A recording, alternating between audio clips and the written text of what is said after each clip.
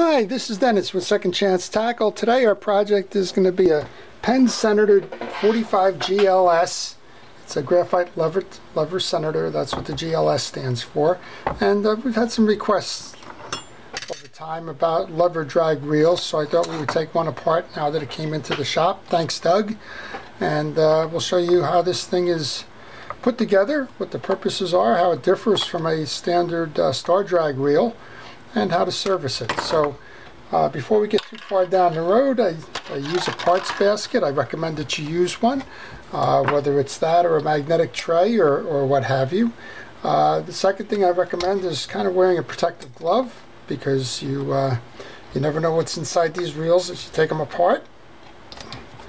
And this reel uses a larger screw for the handle. So it uses the screw that comes with the 6/0 reels and larger. If you have one of these wrenches, it's an aftermarket wrench available through mysticparts.com. It has the smaller one, which is most of the Penn reels, and then the larger one as you move up the Senator line, and so on. But at any rate, we're going to take that handle off, and then we're going to take the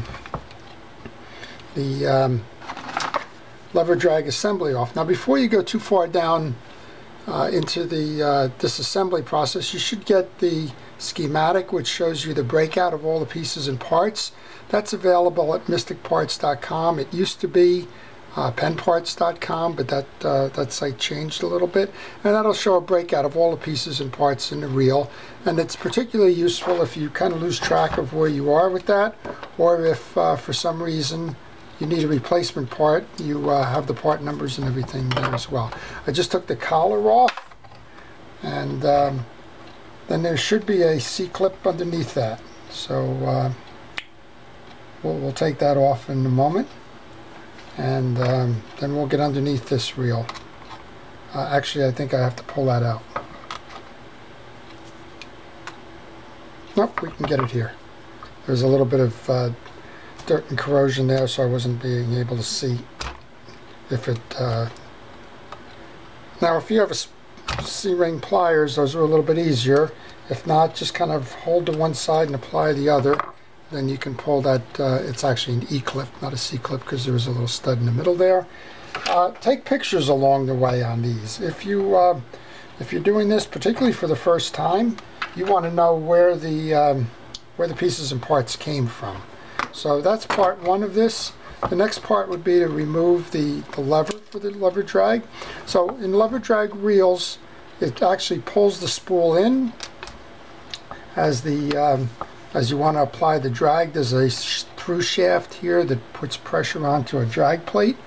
So when it's fully disengaged, you have free spool. You have what's called the first strike, which is a medium kind of a drag, and it's set by the drag adjuster knob.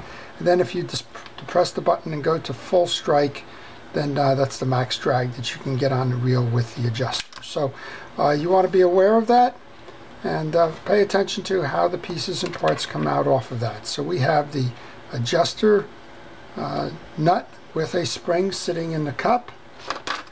We then have the handle on top of that. And sometimes you can't get the handle off without taking the ring off, so let's take that trim ring off. There's 3 screws that hold that in place. Now I'm going to lay those screws down first on my bench, because I want to make sure that they're all the same size. Sometimes the sizes vary. You could do that by looking at the schematic as well. It would tell you that that middle screw is the short screw that hangs lower, and then we'll come to the other one. Should be the same as the outside, perhaps. We'll see. So there you go. So we have 2 long ones on each end. We have a short one in the middle. And once you do that, then you can pull the rest of the drag assembly off. And again, just check, make sure that you know the orientation. You can notice that there's a washer and a little collar, metal collar that sits on top of that. So those can go into our parts basket. This is hard to mess up putting back in, because there is the indentation here for the double release. But just note the orientation on that as well. And then we have the rest of the screws that go into the plate. Now these will be shorter screws. And I'm going to do the same thing again. I'm just going to make sure that all of these screws are the same length, so that as I go to reinstall, I know that if there is an oddball one in there, that I've covered it. So the lever drag was, it's been around a while now. It's a nice alternative. It's kind of a set it and forget it type of a pass. And you'll just notice there that a screw that came out is a longer screw. That one goes in the to support the harness ring there. And it's not unusual to have different lengths. So if you're not paying attention in your haste to get to fix a reel or service it, you could be sitting there in a little bit of trouble with a screw that either doesn't go in all the way or one that doesn't catch because you're using a small screw where a longer one is involved. In this case, we have 3 different size screws. The ones on the bottom are the medium depth screw. I'm going to assume this is a medium depth screw as well. So pay attention, take pictures. It doesn't hurt to have a video, whether it's on your cell phone, not necessarily a video, but a standing photo, where they came out of, so that you don't have to trust your memory. Particularly if you need a piece in a part and you're waiting on it over time, then it's always a good thing to do that. So just to regroup here, the 2 medium size belong here, the long one belongs up top in the harness, and the 2 shorter ones on each side of the top bar. With that, we can pull this off. You'll see that we have a main gear assembly underneath, and then we have a spool assembly here as well. So let's do one at a time. Let's do the main gear side plate first. I'm just going to set this off to a side for the moment. So we took the pieces off of here so that we could get the main gear out. And typically this is what you'll find in the main gear situation. There's lubrication underneath. In this case, it looks like it's been around a while, so we're going to go clean that up and re-lube that. And then you have the other gear that comes out this way with a bearing sitting, I believe that's a bearing sitting underneath there.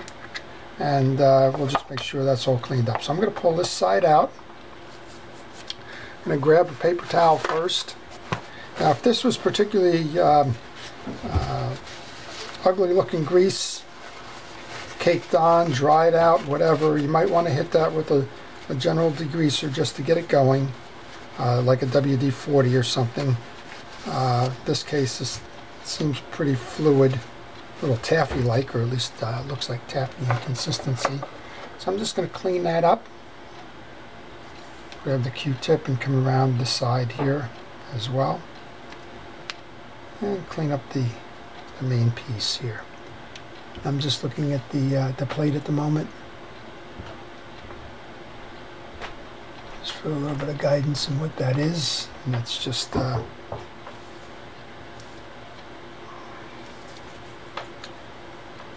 okay. Let's clean the main gear. We're going to check the teeth here, make sure that all of these are there. There's a little bit of stuff inside of them, so I'm going to take a little bit of a wire brush. In this case, I think it's actually a fabric brush. Just go through those teeth, pull out anything that might be obstruction. Sometimes you get a little sand or something worked in there.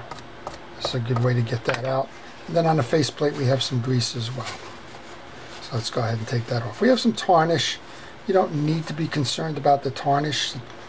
You could, if you wanted to, grab a piece of steel wool, come back in here, and you can see it pretty much cleans out it pretty quickly. But that's not interfacing with anything on there, so you don't really need to worry terribly about that. Okay, so we'll take this then. We're going to put new grease on, so I'm going to use a Penn Precision Reel grease for that. This is manufactured by Penn. It doesn't have to be Penn's grease, but just make sure that you get a nice sampling of the grease going on there. Okay, when we do that, then we can reinstall that gear.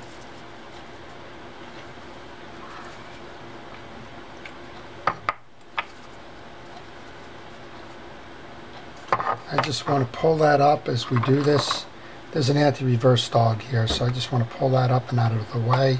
Just going to use a little pin for that.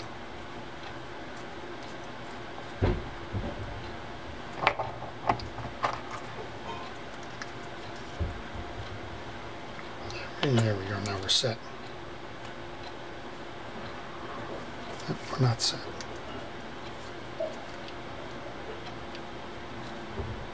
This little pin of mine in the shop here is, there we go, now you can hear it clicking now.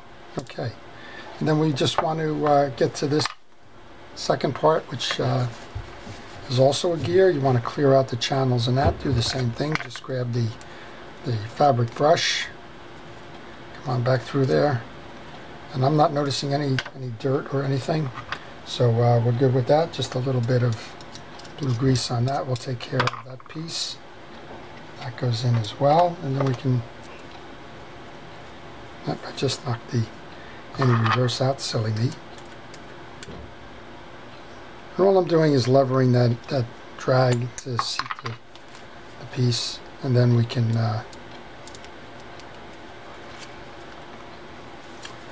work with that. I'm still not set.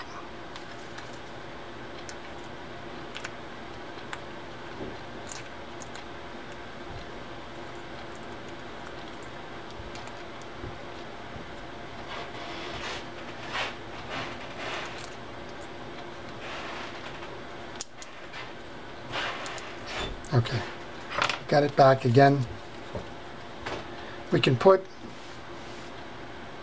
the handle assembly back on now to hold that gear in place. And remember, we had a Teflon washer for that. Just make sure that's cleaned off.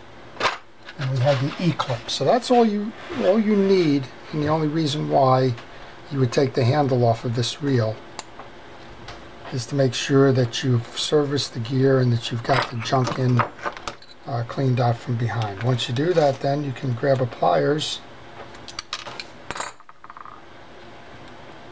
I'll make sure it's in the track. Sometimes you can press them on by hand. If you don't have the hand strength, that's where the pliers comes into play.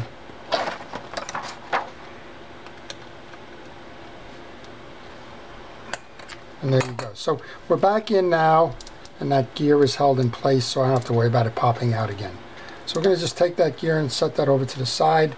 But before I do, I'm just going to put a little bit of that lube around the main, the pinion gear and the main gear, just to make sure that it works itself in.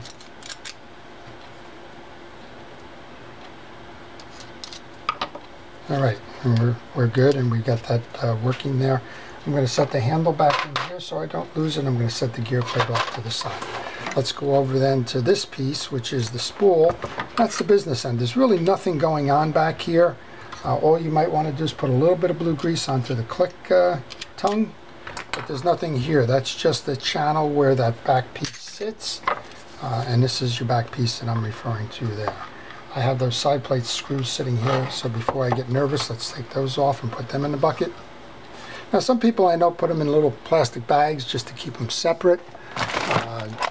Something like this, right? This one's got a part in it, but we'll just pretend that that's some people.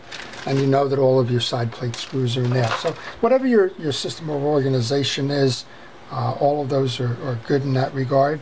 And I would just recommend that that's the nature of how you want to go get this done. So the spool has a little protective covering on it. It's marked by 3 T's. I imagine there's a tool for this, but they're tabs. TTT is tabs. And what I've found most of the time is if I use a thin bladed screwdriver and just kind of slip it between the plastic cover and the case, I can pop those tabs. There goes one. And that's how I get it off. I'm not sure if that's the official way of doing things, but it's simply a plastic cover with the 3 tabs. It's not screwed like some of those others that you'll find are. Some of the others have a hand grip, kind of a screw thing, but in this case it doesn't have that. So that's the part that matters here. I'm going to take the shaft out. I'm going to take the clutch clutch plate out. This is the drive plate. It has the drag washer on it, and then we have a smooth surface on this side and a ball bearing underneath. Some of the stuff I do is a little bit unconventional. I'm going to try and find my little tool for removing the bearing. It's here somewhere. What it really is it's my just a little wrench that I bent. Here you go. So it's a Penn Reels wrench with a little hook on it, and if you just hook that behind the bearing, most of the time you can pull that out. Oh, I got to take this one out, I'm sorry. So you'll see it here. And that's how I just kind of pop the bearing on that. In this case, I'm going to remove the plate here. There's 4 screws on the plate. In this service, I'm just going to leave the parts on the bench. I know most of the time I'll tell you to put these things in the parts basket, but we're going to just clean these up and put these right back together again. So I'm just going to leave the parts right there. These screws, I think if you lost one, are the same screws as the Jigmaster side plates, but don't lose them. Easier said, but I know that from time to time we get in situations where we knock things off of the bench and can't find the pieces again. These can be ordered. The parts can be ordered through pennparts.com, and go ahead and do that if you need that. Okay, now I got the plate off. We're clean inside there. I'm going to go ahead and see if I can't pop that bearing this way.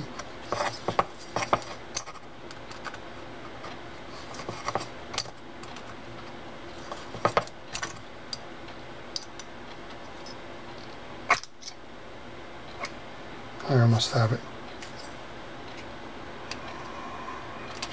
Okay, so we have the bearing back. These are sealed bearings. So what you want to do is just apply some oil to these, or you can put some blue grease on them. The sealed bearings, I kind of like the notion of the oils. Just going to let those flood in there. And make sure that the cavity is cleaned here. Use a paper towel for that and just kind of move it around there. Reinsert the bearing.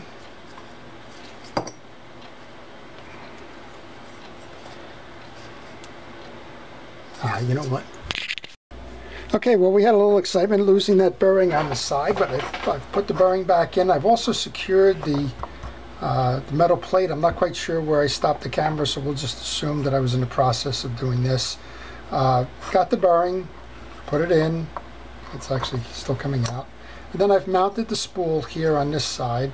And we can go back now and actually put this into the carrier. And just remember the orientation there. Now we want to go service the drag. There's a little bit of loose grease on there. Let's go ahead and put some Cal's Universal Drag grease on there. And those of you that watch the video know that I have a gloved hand and I love smearing the drag grease on it. So get that drag grease all around there. And then take a paper towel and kind of wipe off the excess. And I've reinstalled the bearing here. I'm not sure if I reinstalled the bearing when the camera stopped before as well. Make sure that that's nice and lubricated, and we did that before as well. Alright, then the spring goes on to the shaft. The drag assembly goes on, and then we have those tabbed assemblies here. So it's just a matter of finding those points where the tabs are and pressing them in. And I don't have the hand strength that I wish I did have some days. So you're battling the spring in here as well. So we're good to go now. Alright, so we have that T. I don't know if I explained that on the last time when I put the spool in. There's a T groove in the back here, so that sits in here. And you gotta make sure you align or you won't be in with that spool. You go grab some grease, put that on the shaft here. And go over to the business end here. Now I like to sit this in to this side because it's a little tough to try and mate it the other way. Just hold that inner ring and get it seated. Once you do that, you can grab the rest of the side plate and align it. The key to aligning is looking for the spot down here. and then it should simply snap in place, which it's done. Back to those screws, remember we put them in the bag. We go grab those screws out of here, and of course there's a couple of miscellaneous parts, just because I was showing you what some folks do. Those miscellaneous parts don't belong to this reel. As a matter of fact, it's from a broken bail arm that was replaced. There is no value to that. Remember what we had? We had a long one up top, so I'll go reinstall that.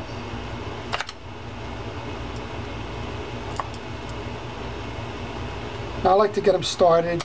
I don't like to drive them all the way home, just so that I don't risk having a warped side plate. So I leave it about a quarter of a turn short of being snug. And now we know we have the two medium sizes off of here. Now if you got confused, if you didn't take pictures, you can always go back to that schematic and see which ones go where. In this case, I think my mind's still working. Although after popping that bearing to the floor, I'm not quite sure if it's working that well. But regardless, again, I'm going to snug this one now because I've gone north and south. So I'll finish the turn on this. I'm going to put the one on the other side before I finish the turn on the one up top. And then we'll just have the two smaller screws to place in there. So some folks ask about using mechanical screwdrivers. I don't like to do that. One, I enjoy working with my hands, even though I have trouble with small parts from time to time. The other, I don't like the torque on the on those screwdrivers. They're heavily torqued. I'm going to finish that one now, and that leads me to concern about whether I'm going to break the side plate or have a unnecessary tension on the pieces and parts internally because one was grabbed versus the other. So I stay away from them. I would tell you if you need them, that's fine. Just leave that final turn, that quarter of a turn there, leave that off, leave it shy, and then finish the turn by hand if you can. That way you don't risk over torquing the screws, even though sometimes there's a convenience factor there. Okay, we're just down to the accessory points and putting that lever drag assembly back on. So the next thing up is to put the trim ring on and the adjuster arm.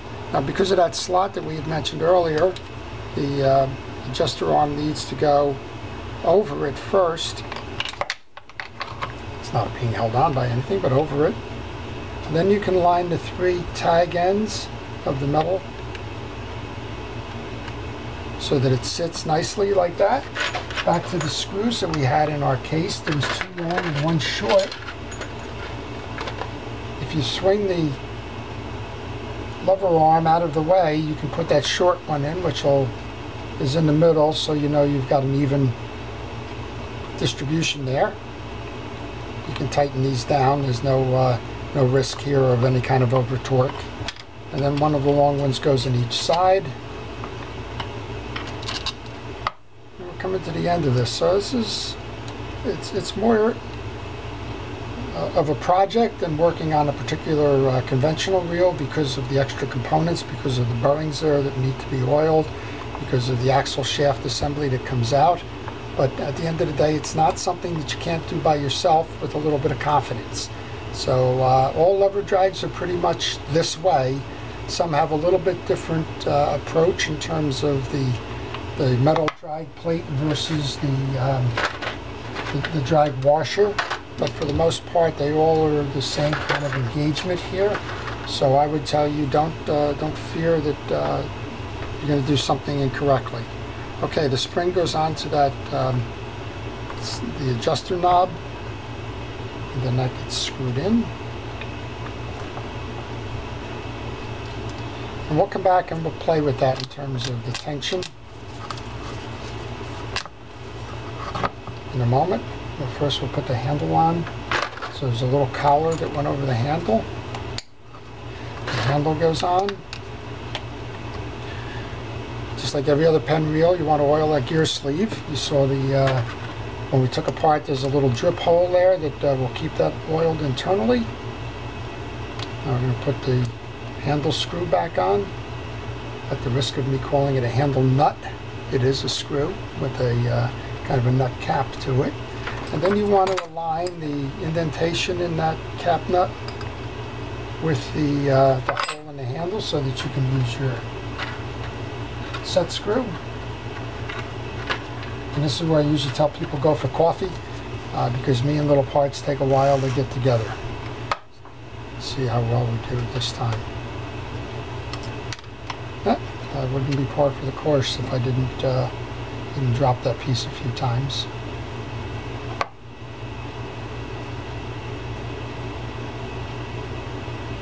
But we always get it, just a little bit of patience.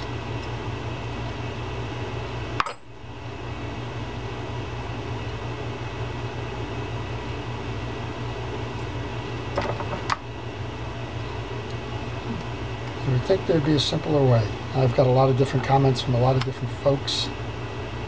Use greases, use magnetic tips. Magnetic tips don't work on stainless screws, but I appreciate all of your input, and me, it's just a little practice and patience, I guess.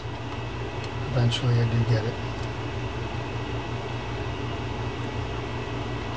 And it looks like eventually is now, so I'm just going to put that last piece in here.